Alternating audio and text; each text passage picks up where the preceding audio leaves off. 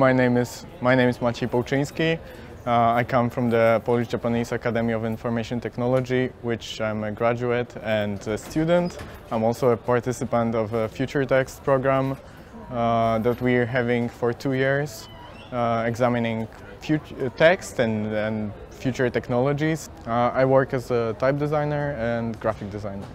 Well, I think it's not only about variable fonts, but also what we saw today at the lecture of the Folks Foundry, that it's more about parametric approach to shapes maybe, and then with a bit of programming we can end up being able to communicate anything. Of course, sometimes it can lack an eye or an hand of the type designer, but I think this is something extra for the communication. Yeah, so the visual aspect of the communication is one side, but the way that we communicate or the ease we communicate is separate from the visuals. So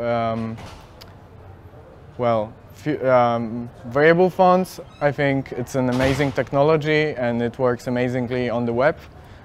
We still lack of implementation for, let's say, printed media or printed media software, which could allow users to work with this technology more fluently. And I think, yeah, so this technology is now super well supported by the web. And probably this will be the biggest, let's say, use of it. Field of exploration. Yes, field of exploration. Yes, it's also a issue of how the user could potentially work with these.